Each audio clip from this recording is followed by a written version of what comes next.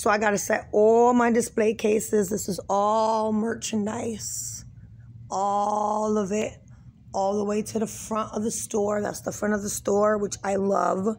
And then this, we closed up. I paid somebody to close this up, but I'm going to use this wall to put pictures on it, murals.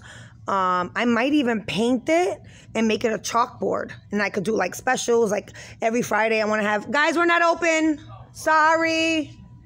Every like Friday, I'll be doing like a 5% off and I'll be writing stuff on. But guys, I've been getting customers every day asking me, when are we going to open? When can they come and purchase? Coca-Cola fans, I got it all.